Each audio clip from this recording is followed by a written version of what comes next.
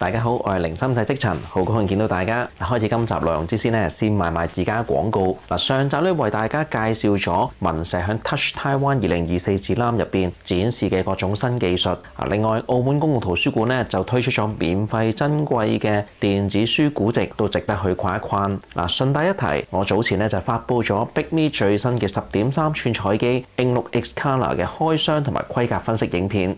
未睇嘅都快啲去睇啦！如果你想輕鬆了解響 E-Ink 世界嘅精選新資訊，記得訂閱我嘅 YouTube 頻道，定期收看 E-Ink Weekly。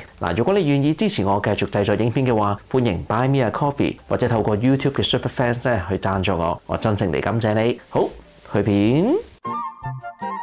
第一則係 E-Ink 新品嘅介紹。Bigme 會喺5月31日推出兩款全新嘅 E-Ink 智能手機。呢個亦都係咧佢哋呢間公司首次推出呢一個類別嘅產品。呢個新系列嘅手機咧就名叫做咧 HiBreak。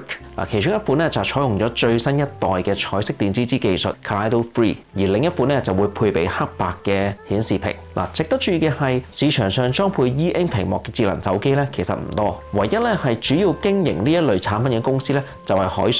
但係咧，佢哋喺去年嘅年中都關閉咗佢哋自營嘅手機天貓旗艦店之後咧，已經即近咧係退出呢一個市場，亦都唔再有新品推出。而文石喺去年9月咧就推出咗 Palma， 雖然外形係手機，但係其實咧係一部閱讀器嚟嘅，冇手機通訊嘅功能。所以咧 Bigme 今次咧係宣布推出 E-Ink 手機咧，引起咗唔少人嘅關注。Bigme HiBreak 配備嘅屏幕尺寸係5.84寸，分別咧係黑白同埋彩色兩個版本。喺硬件規格上咧，亦都分成有兩個組合。今回先首發推出嘅版本咧，係8核 MTK 6765，即係咧 Helio P35，12mm 製程，安兔兔嘅跑分咧大約係15萬分，配備6GB RAM、128GB ROM， 行 Android 11開放式系統。而高階版本咧就會喺今年嘅第4季咧先至會正式推出。處理器咧會採用係6mm 製程嘅聯發科天璣900，安兔兔跑分咧大約係40萬分，配備8GB RAM、256GB ROM， 行 Android 14開放式系統。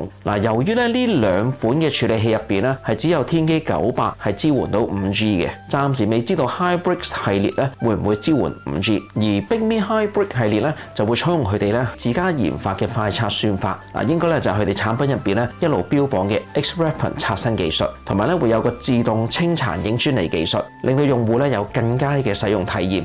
Bigme 咧就表示首發版本嘅 HiBreak 咧彩色版限量只有1000部，定價係249美元，而黑白版咧就只有2000部，定價係219美元。呢一部咧 Bigme HiBreak 咧採用天璣900處理器嘅高階版本咧，以 E-Ink 裝置嚟講咧個規格算係相當唔錯。我而家咧就一路評測緊嗰部 E-Ink Colour 咧就係用緊呢一款嘅處理器，所以咧我能夠大約估算到嗰個效能體驗咧唔會太差嘅。但係咧佢哋嗰個嘅入門版本咧用 MTK 6765嗰個咧就可能真係弱咗少少啦。而家咧除咗規格之外咧，其實仲有好多咧係未知嘅細節嘅，例如個材質啊、模具啊，而系統界面咧會唔會有針對手機嘅調整呢？我諗呢啲都係一啲關鍵嘅資訊嚟嘅。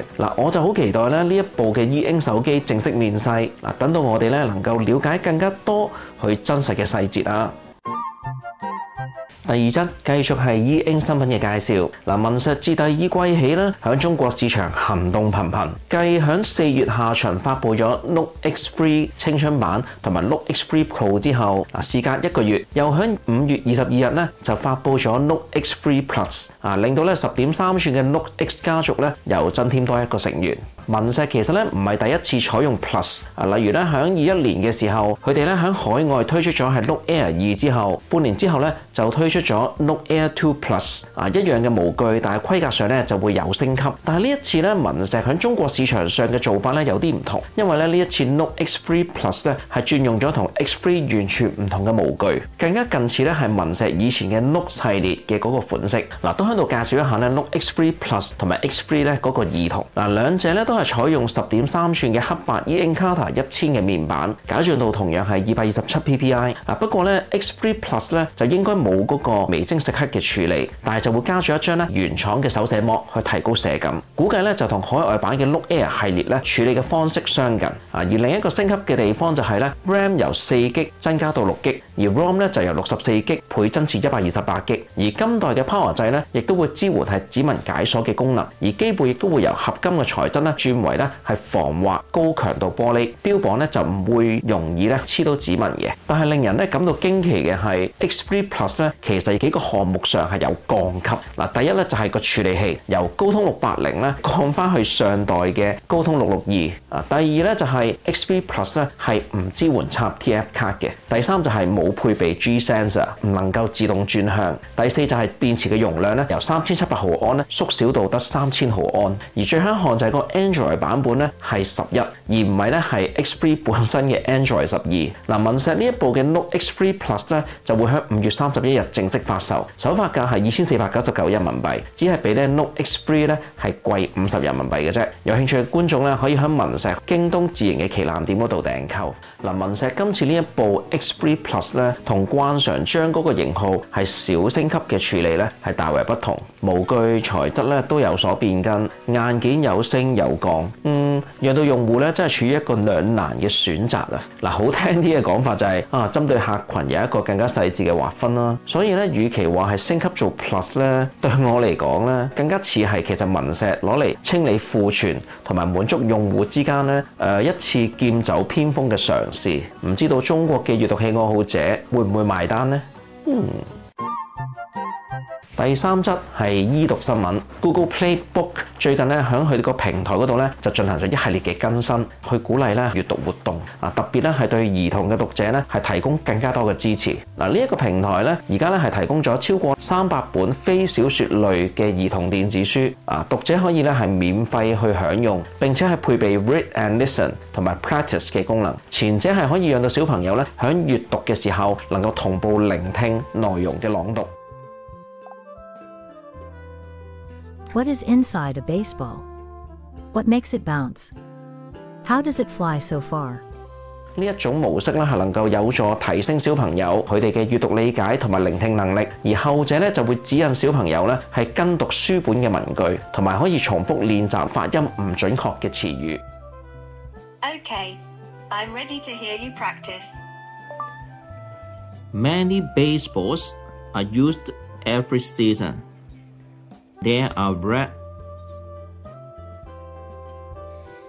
stitches on the ball. The red stitches are sewn by hands. Amazing progress.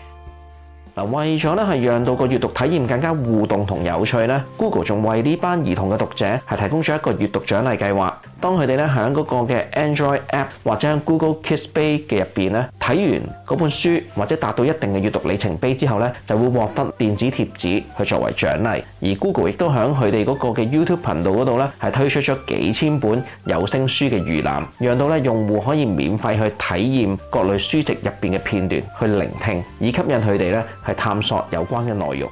對中意咧係英文故事書嘅人嚟講咧，其實 Google 今次喺 Book 入邊嘅更新咧，其實真係幾慷慨，係數以百計嘅電子書，全部咧都有朗讀同埋字典功能，題材亦都咧係幾有趣味同生活化，係非常適合咧係俾小朋友睇嘅。我都有間劃咧係俾阿仔咧係用閱讀器嚟睇嘅。如果你用嘅閱讀器咧係有收音咪同埋喇叭嘅話咧，真係不妨咧去一試佢嗰個 Practice 嘅功能，聆聽同埋跟住指引去朗讀英文。想學英文嘅大人咧其實都啱用嘅。不過要留意啊，如果你手中嗰部裝置咧嗰個語言唔係英文嘅話咧，咁現階段你就會見唔到嗰個 Practice 嘅功能。期待咧未來 Google 響 Book 呢度咧會有更加多實用嘅功能，同埋提供更加多免費嘅電子書資源，真係功德無量。嗱，今集 E-Ink Weekly 嘅內容咧就暫告一段落啦。嗱，如果你中意嘅話咧，請記得讚好我呢一段嘅影片，咁先會讓到咧係更加多人咧有機會睇到我嘅影片。如果你想定期了解 E-Ink 世界所發生嘅事物嘅話，記得訂閱我嘅頻道。嗱，我同香港文社咧係有長期嘅合作。嗱，如果你人在香港想購買文社產品嘅話，可以透過我嘅專屬鏈接進入去網站，結賬嘅時候咧自動會有95折優惠。如果你或者你嘅親友咧係人在英國，想購買閱讀器或者相關嘅配件嘅話，可以去我經營嘅網店 E-Reader Pro 嗰度咧去逛一逛。嗱，文社同埋 iPad 各型號嘅 Doodle 類紙幕咧大致都齊備嘅。另外特別推介咧係嚟自德國嘅高 Bell C1 手機指環，記得留意佢係有加購優惠嘅喎。嗱，如果你唔喺英國，但係都想購買嘅話咧，不妨咧可以聯繫我去詢問，睇下我有冇辦法寄到俾你，希望能夠服務到你。以上有關嘅資料咧，我都會喺 description 嗰度咧係列出嘅。感謝你嘅觀看，今日嘅內容咧就大約到呢一度啦。我係職塵，下期E-Ink Weekly 見，拜拜。